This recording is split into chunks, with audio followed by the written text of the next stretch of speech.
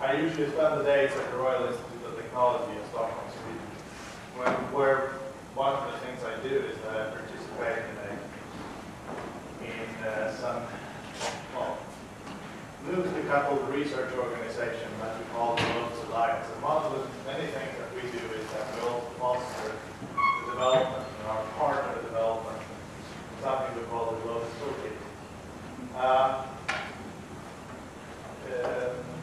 I'm going to talk a little bit. So what we deal with in daily life is grid computing. That is largely distributed system as well. I guess how many of you are acquainted with grid computing? A couple of you. So yeah. So I'm going to cover that a little bit more in detail. So I'll give you the picture of what grid computing is and where Globus Toolkit fits into the whole thing.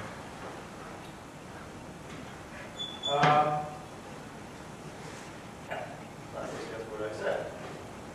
So we're going to go back 2 steps here and sort of explain a little bit why this has happened. So grid computing originated really in the research and scientific space, where just as in any other business, you don't longer stand by the blackboard with your crayons and figure out new theories. Rather, what you do is that you participate in distributed, multidisciplinary, collaborative, fast-paced efforts. Example of that is that you have experts from various fields trying to explain to each other what kinds of phenomena you see. You have large-scale, unique instruments placed at different places in the Earth, and thousands of researchers have to.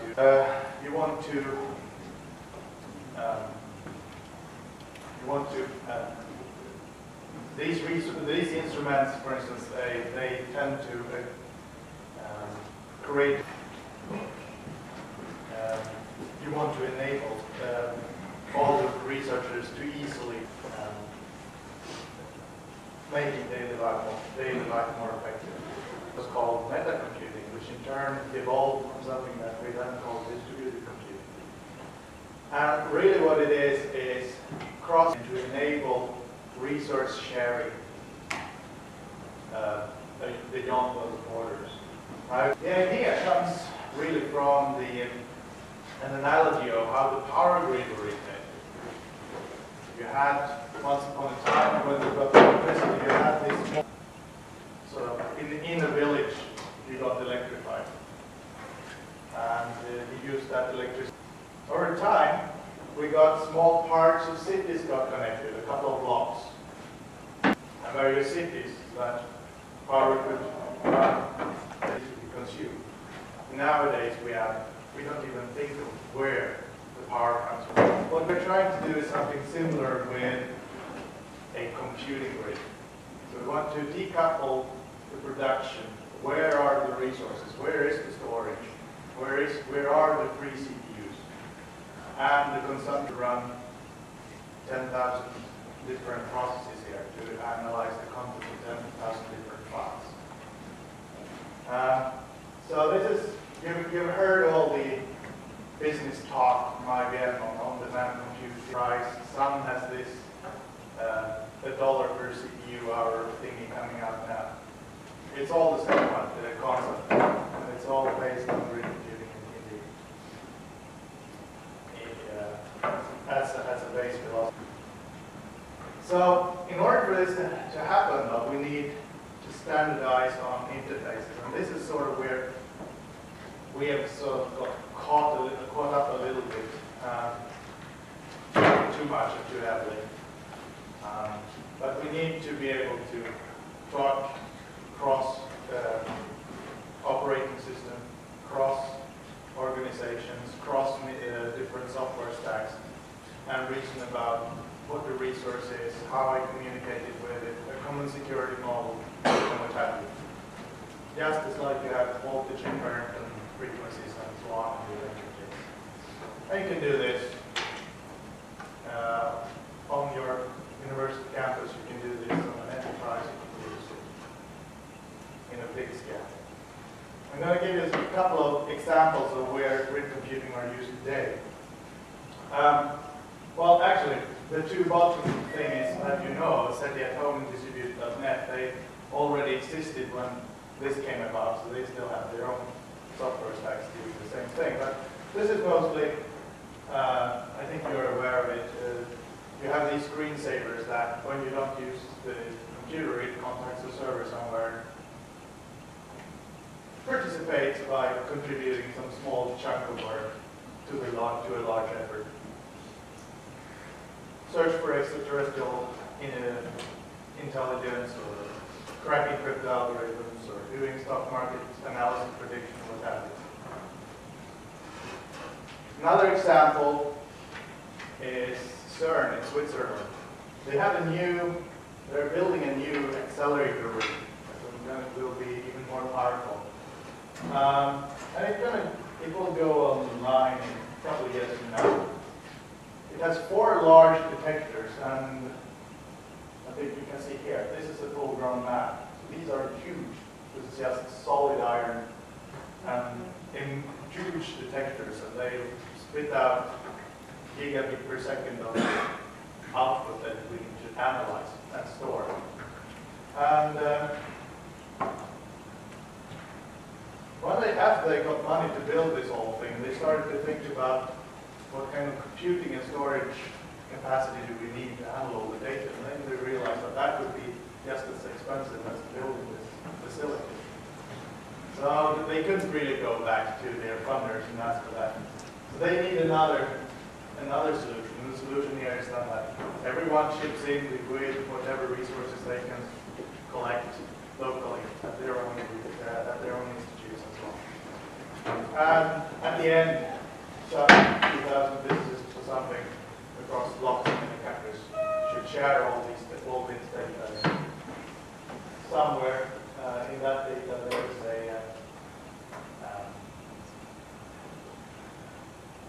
there's a trace of the final elementary particle that they haven't found yet. What they hope to find out. That would be a Nobel Prize for whoever does it. So here we have a unique instrument with lots of data, and we have a distributed analysis of that data. We can also turn around the whole thing. This is an example from the United States, where they have an earthquake engineering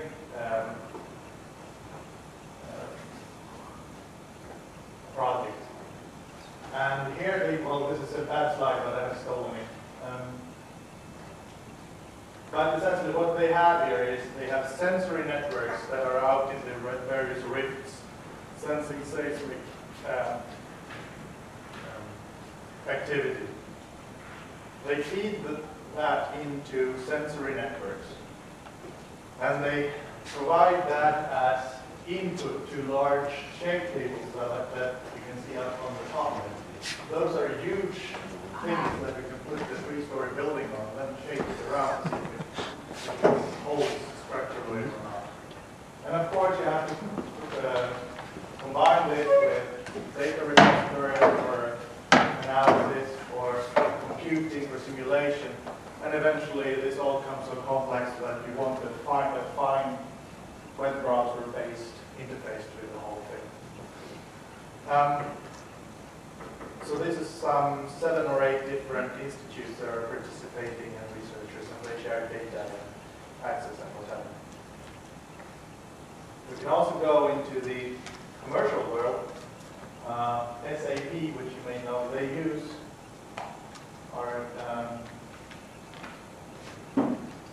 they showcased a demo quite recently where they are building on top of the Globus Toolkit for various internet-based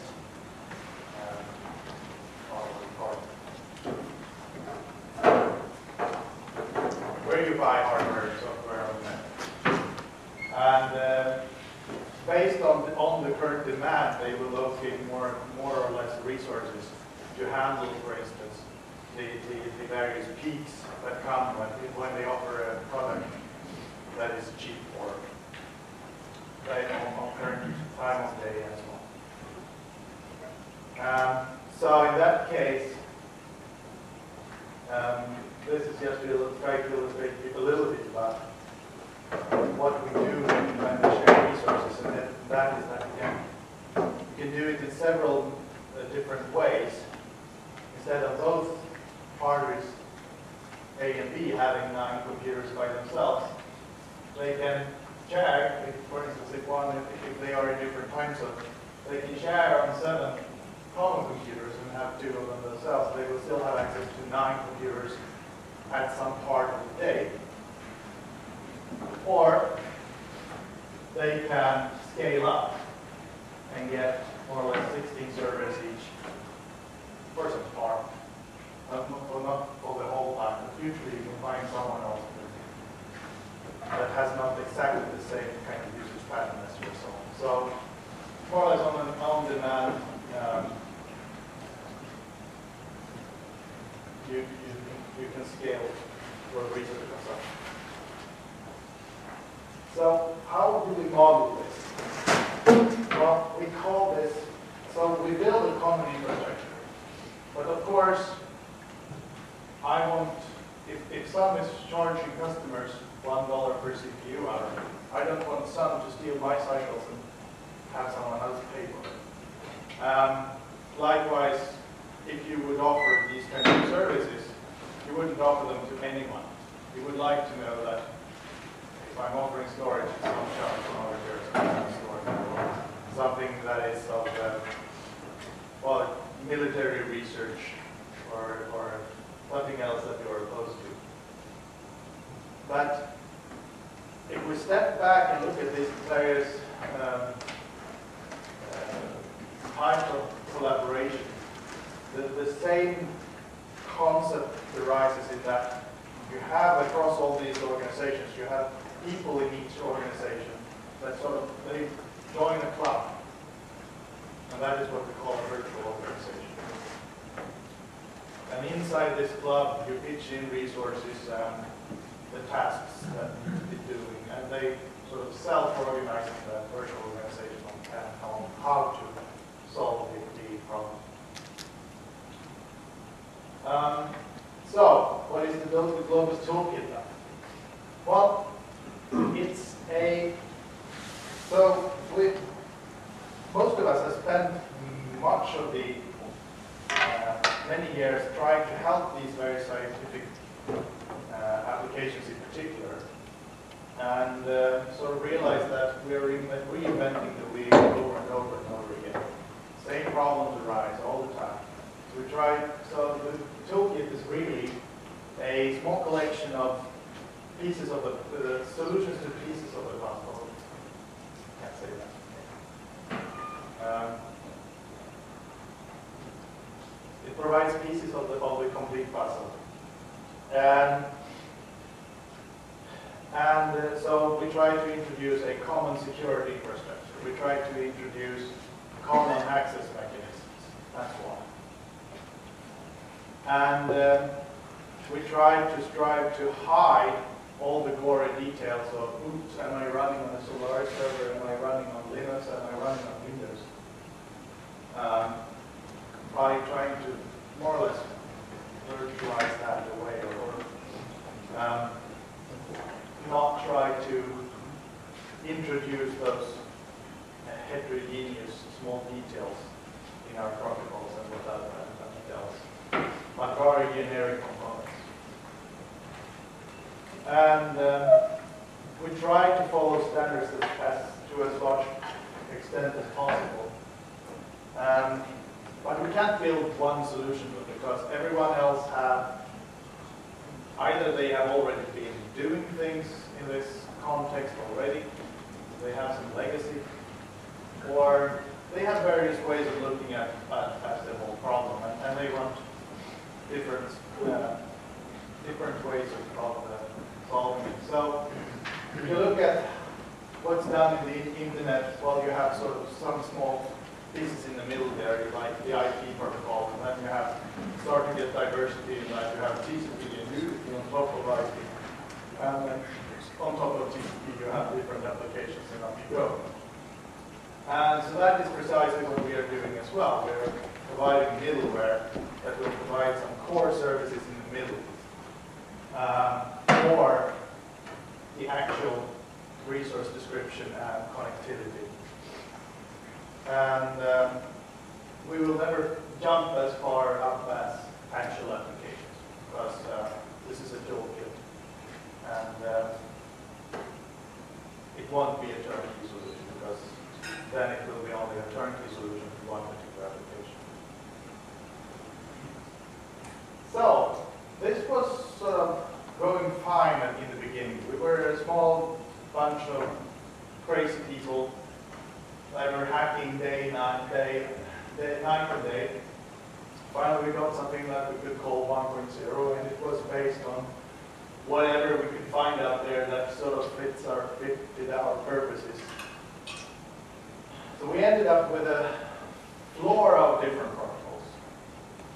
And then we tried to shoehorn in the common security infrastructure that was better than username password, because username password doesn't fly if you're going to try to manage that across 12 different organizations. You need a better model. So we have something that we call grid security infrastructure, which is PKI based, so certificates and so on. So we have a single sign-on model where you sort of log in once and then off, and then the various processes and applications that you start can authenticate as well on your behalf and find their way around in the system. So these components, these various protocols, many of them are still in use today.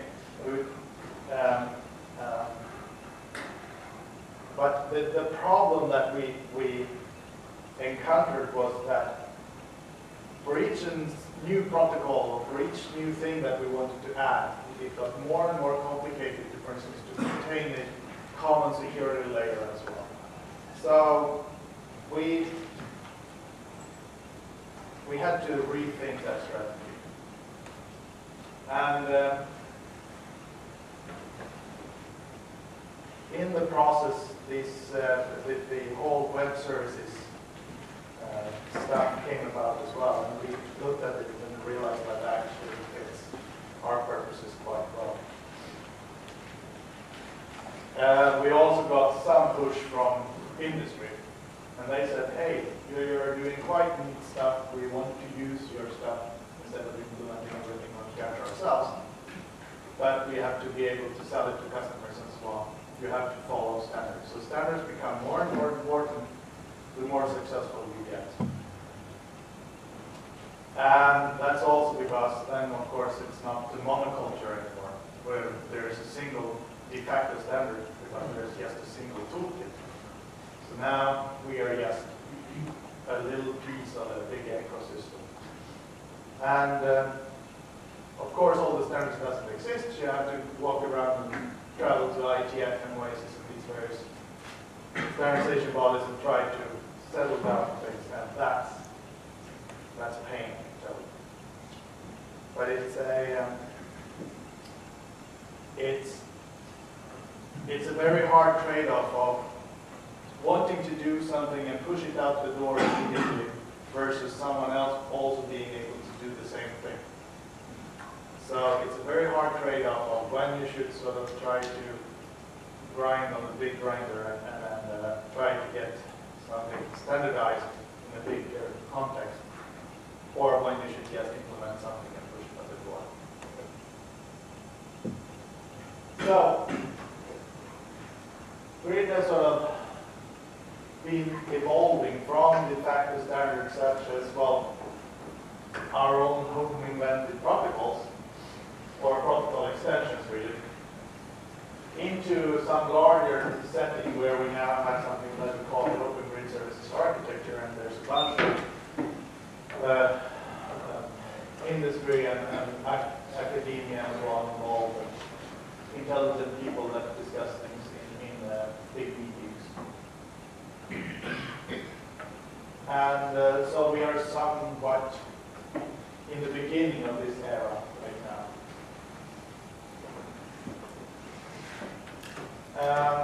So in terms of what you look in the toolkit, if you just download it right now, you will notice that it's a multi-megabyte bunch of software. And then you start to look at the various components, and then you get even more scared, because over time, you get a lot of stuff there, but still, because of backwards compatibility, you can't drop anything really fast.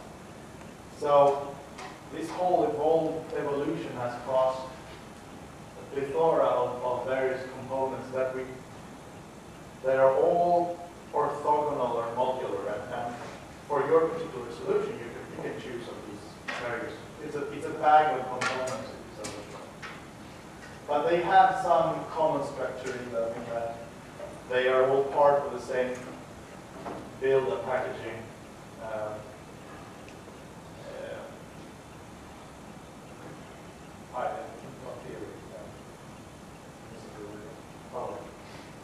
Philosophy, and you have a common security infrastructure and so on. What should I say? We focus around 5 really, or 4 particular areas: security, data management, execution management, and information services. I'm going to talk briefly about all of these. But of course, we also need to hide, as I said earlier, we need to hide the various indifferences that we have on compiling the same software on AIX and Windows and what have you. So we have some common libraries, common runtimes with utility functions and things that, actually we have something that we call the Globus libc, because libc shape is not the same on all Unix systems. That's all.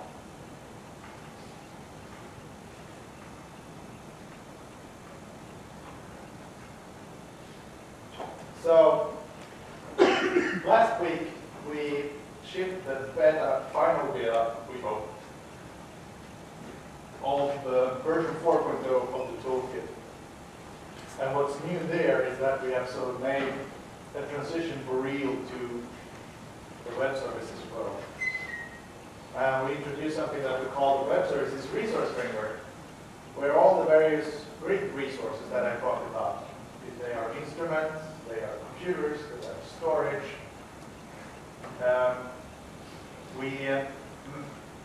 we model them as web services resources, which means that they all have a little element in there that is called resource properties that explain what they are, what they do, and that you can query, you can subscribe to notifications about changes of these properties, and so on. And this has helped a lot in the implementation of creating these distributed systems. So there are several implementations of this framework already: Java, C, Python, .NET, and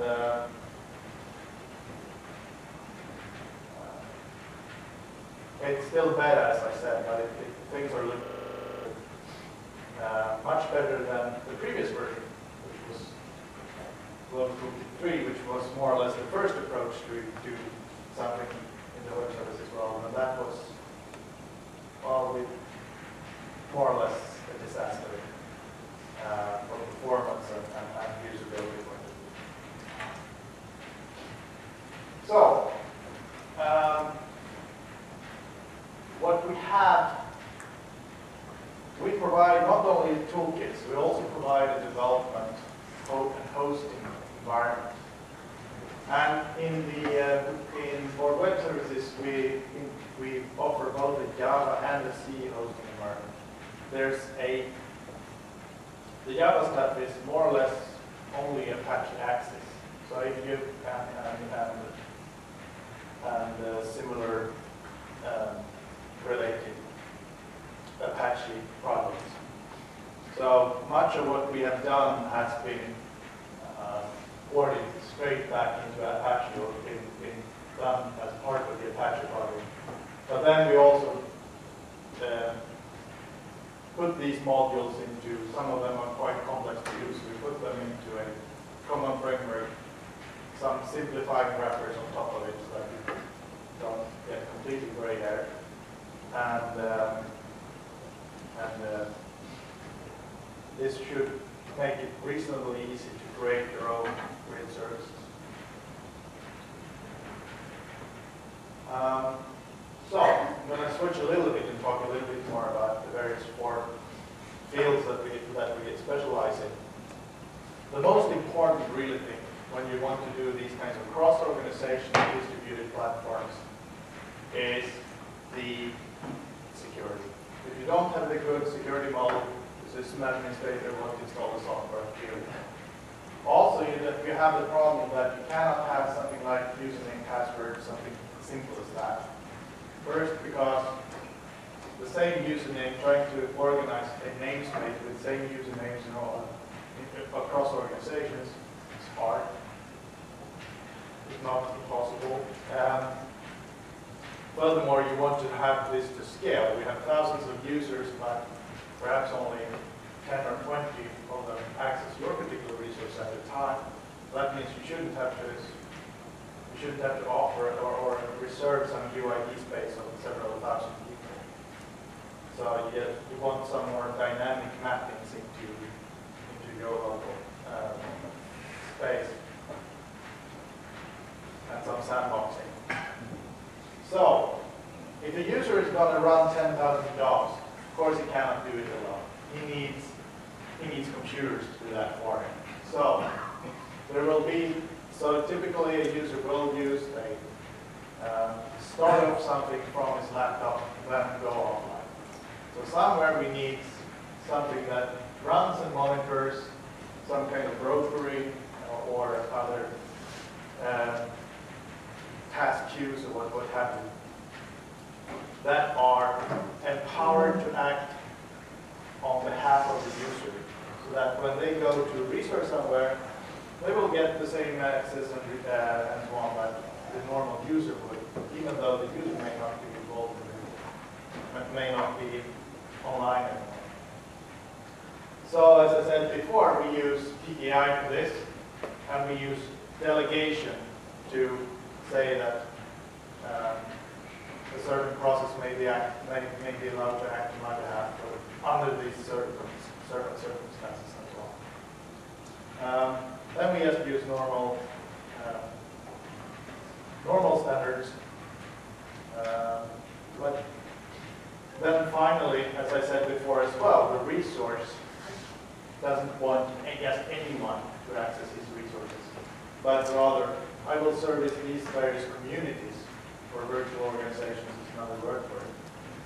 And they in turn will decide who are part of their particular community. And this is sort of how you enable scale. So the resource will have to track some 10 or 15, whatever different communities. Inside each community, you might have 100 users, and they will come and go and come and go. But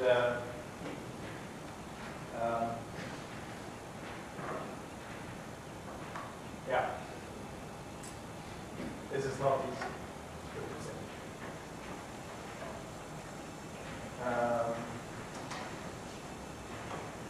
So I should skip those details. The important thing here is that the resource is always in control. The resource always has the ultimate say in what should be run on this particular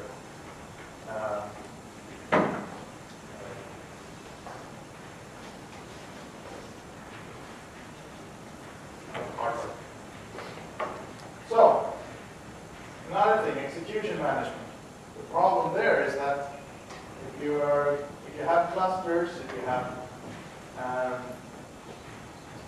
batch queuing systems and so on, you will notice that there are many different schedulers out there, and they all have their own little way of submitting jobs. So what we've done is that there's a common interface to these various schedulers that will sort of define an execution environment for a job. It will push input data in there,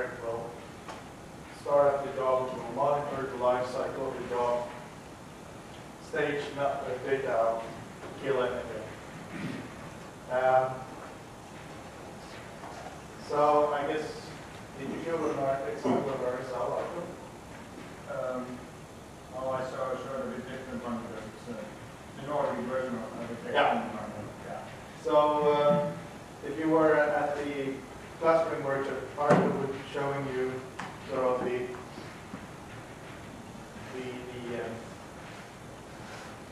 first version of what this was called of a RSL. Now this has become XMLified while awaiting a emerging standard in this area, but it's the same thing. That you define what executable to run, where you want to say echo hello to some variable dot in the director /temp, and then you want to stage some file out to somewhere. I'm not going to cover that. Next thing is monitoring and discovery.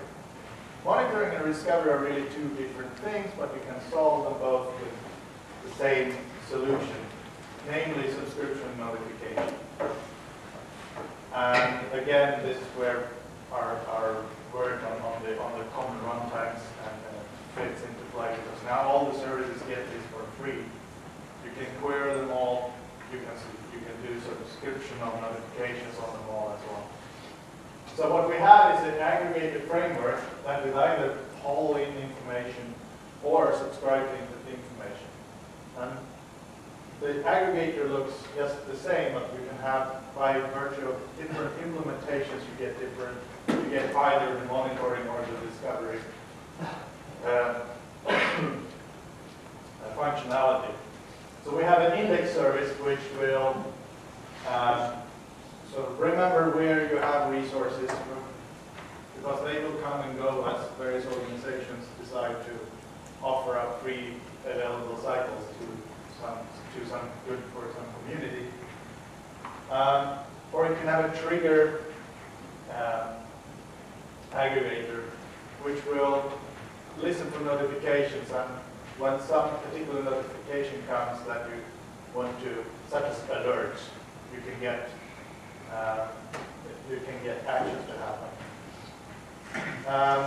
And there's also, it's not part of the toolkit, but it's on the roadmap. A third aggregator will then be an archiver that will just let you do versus auditing of what has happened in the system and so on. And as I said, every service is discoverable.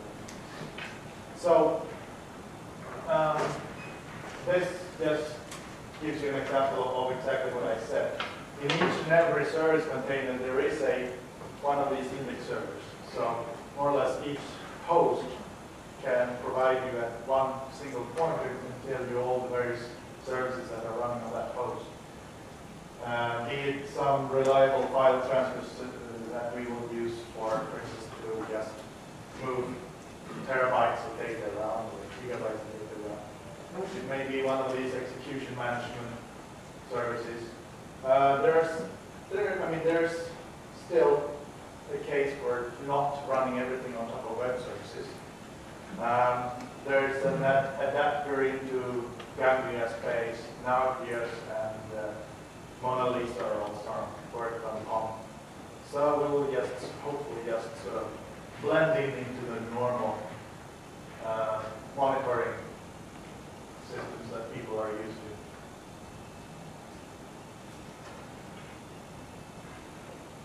to. So the third little pillar, if you so wish, in the toolkit, is data management. And this has to do with everything from keeping track of where your data is to actually pushing data on the network. If you want to use the various high bandwidth fiber of networks that we have there today, normal TCP just doesn't cut it.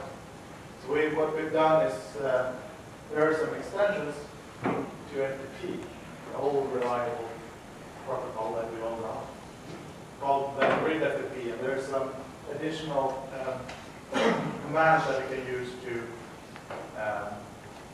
define TCP buffer sizes, multiple parallel streams, striping across multiple servers that will each push as much data as they can from disk, which is usually like 100 megabytes per second.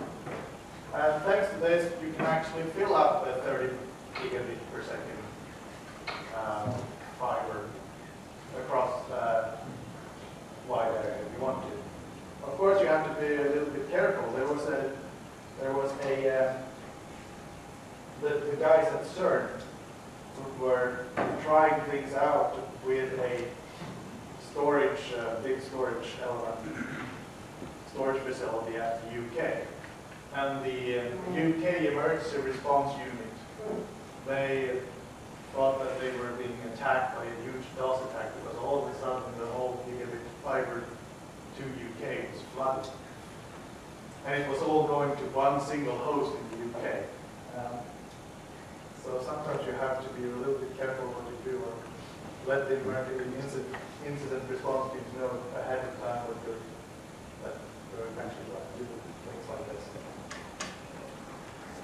Similarly, databases is another concern. You have MySQL, you have Postgres, you have Oracle, and so on. You have many different representations. You have flat files. And still, you have these, say, 50 different sources of, well, it could be, for instance, some medical journal data. And now some doctors want to take parts of all these various medical journals and do a epidemiological study. Now, because of legal reasons and a lot of other possible reasons, they are not allowed to assemble all of this data into a central database. So you have to have these distributed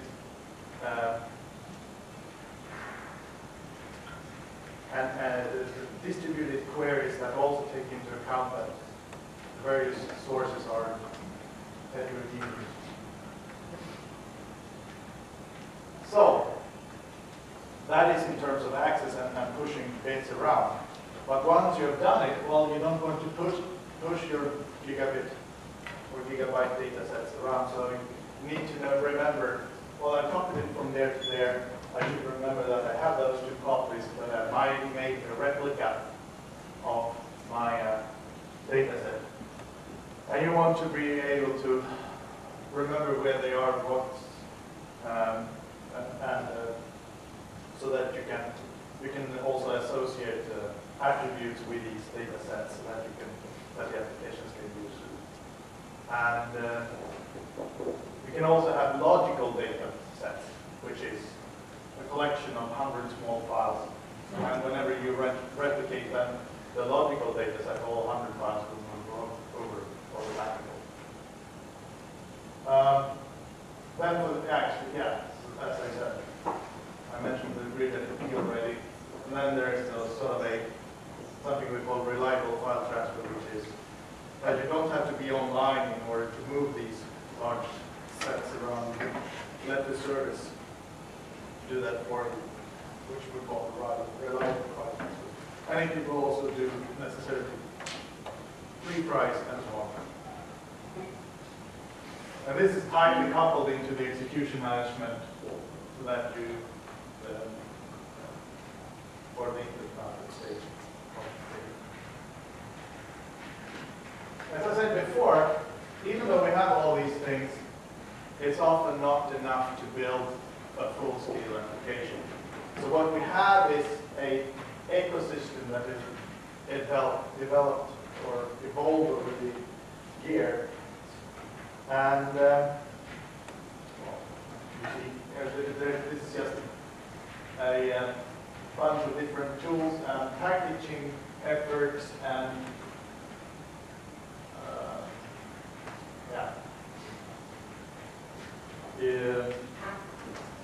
that all sort of build on top of GT. And this has been reasonably successful, I have to say.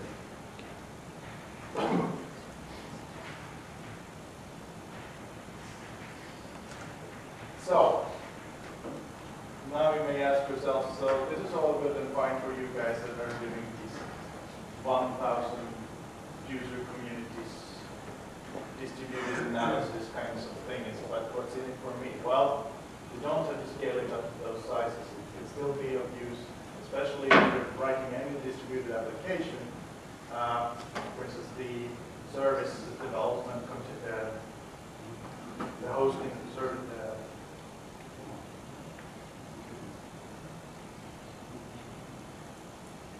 hosting environments that we offer can be of interest to you. There's something in this whole thing for many people that are doing distributed stuff. So just be aware that we exist, and when the day comes and you're tasked with doing something similar, just remember that we exist, and we're always on the lookout for additional new collaborators. We have an online community. We have a Discuss list with some 1,000+ active members. There's a developer Discuss, which is a little bit more than 100. There's some early adopters, friendly users, mailing list for the latest release. We have a very recent, so something that people always pick on is documentation. It doesn't matter how much you plan for it, documentation is the last thing that the developer writes. And so there's a documentation project in place, and this is also meant to be sort of when the system administrator writes for the system administrator instead of having the developer writing for the system administrator. And these kinds of things. There's a really good tutorial there on developing your own service, developed by a Spanish guy. And it's very new though, so still, but it's there. And the toolkit itself is having lots of documentation already, although that can always improve. As I was reminded last night, we should add a small warning here that if this sounds a little bit interesting to you, and you try to download the toolkit, be prepared that this is more than a 15-minute exercise. It's not just configure, make, install. For starters, you have to get those certificates and so on. We try to make this simpler. So we have this facility for where you can just go and get these kinds of the necessary play around with certificates and so on. We have collaborators providing binary RPMs and so on, but things can always improve. But yes, don't give up and plan for more than 15 minutes if you want to get into these things. We always welcome feedback in terms of bug reports, improvement requests, and well, we welcome discomforting feedback as well, but hopefully with some suggestion on how to solve the problem, not just say that yourself.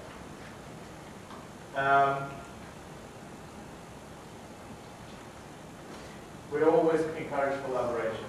Let us know that you are out there and let us know what ideas you have. And we'll be happy to talk to you and make this a bigger effort. That's, I guess, all I have. Are there any questions? Yes. Any plans for the fourth term runway? Wow.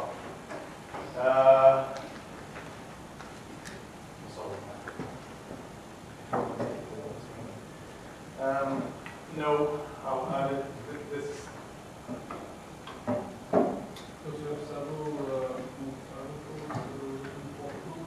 Yeah. So in that case, it's usually that you wrap the application in.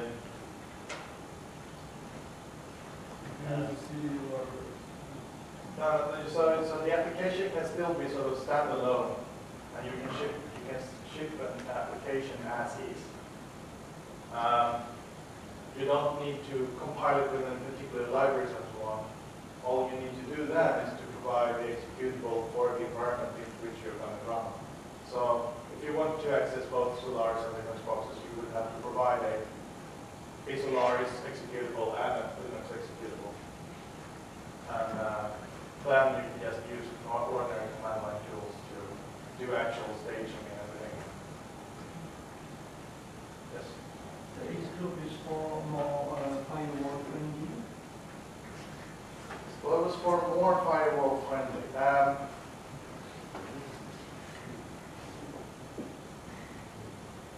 Firewalls are always tough when you want to do distributed systems. First of all, if there is a policy that you shouldn't have any inbound or outbound connections, then we shouldn't try to circumvent that. But we have some, well, first of all, more and more of the traffic is now going across a single port with the transition to web services. We still have the old that you can specify that you specify an environment variable that will restrict the services to only use a certain range, port range, for ephemeral ports. But we do have things that we can you can define. Well, my IP number happens to be 192.168, whatever, because we're happy, and then we can define so that all applications, all the services will pick up and display sort of the proper external name of where to find the service that you have, and so on. But ultimately, I mean, if you have a completely closed down environment, you need to open up ports somewhere. There is in collaboration with some guys in Amsterdam, there's an effort where we try to make a dynamic connectivity provisioning service, so that you would effectively ask something that is in control programmatically and say, well, here I am, I provide you with the following credentials, so that you would then open up on a per need basis. Now, if you ask the system administrators, you get two camps. One that says this is exactly what I want, and the other says, no chance in hell that I will give you your software access to my router. But well, you can play other tricks with this, or you can do, yes, IP tables on the workbench. The difference to prototype and to try to use Globus and next to put it in production. For example, we have proprietary data in our service, and I'm not able to open my firewall just to open it. I understand. But then you have to think of other means of demilitarized zone or something, where you can offer services to the external collaborator in still a secure fashion.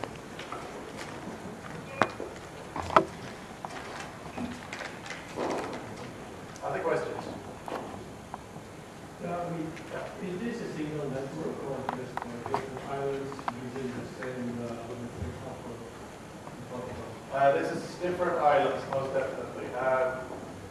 Yes, you could establish a VPN among all of these different players, but that won't fly in the general sense, because the same resource may be consumed by several different communities, and then the different communities would always have, either you would have to establish a VPN with each of them, or, so that's not really it works in a business environment, where you have more or less static 5 partners kind of settings.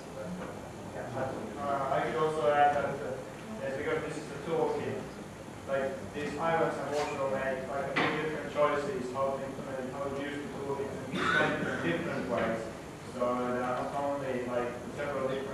items is also that not all the items are exactly compatible. How many items are very significant? I have let's see. I was thinking about should you include this one or not, but I decided not to. I can steal the slides from my fellows here. Here. That gives you an idea.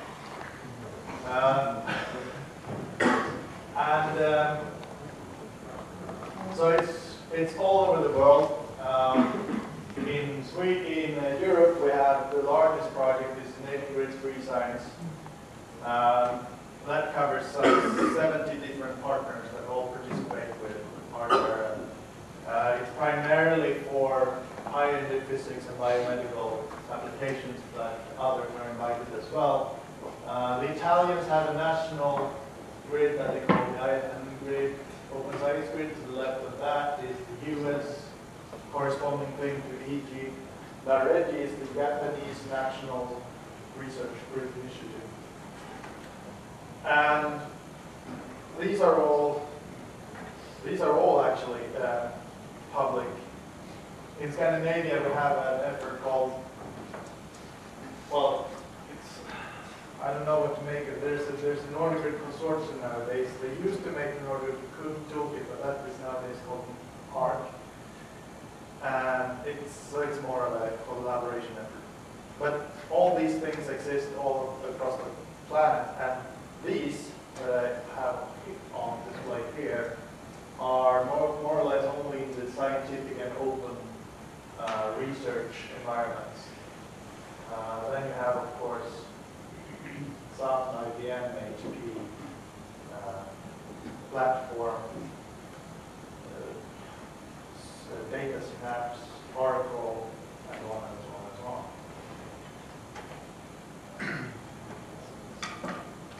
They are selling similar solutions to customers.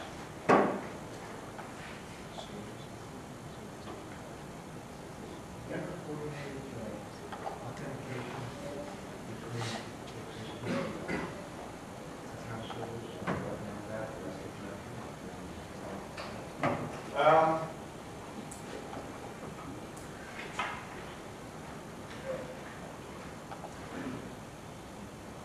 So we have made a conscious choice not to.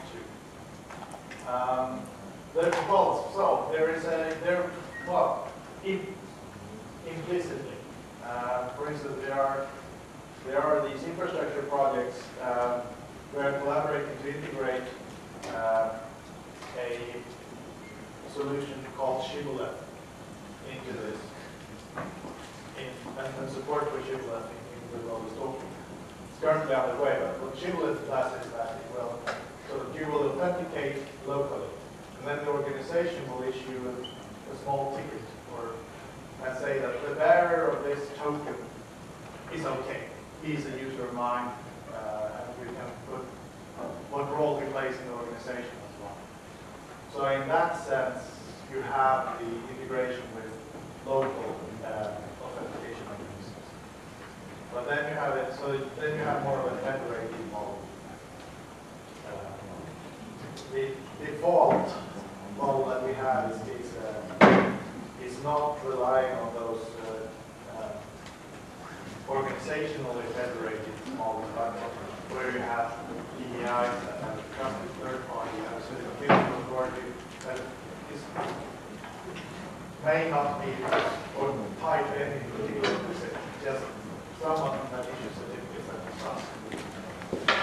These could be national authorities.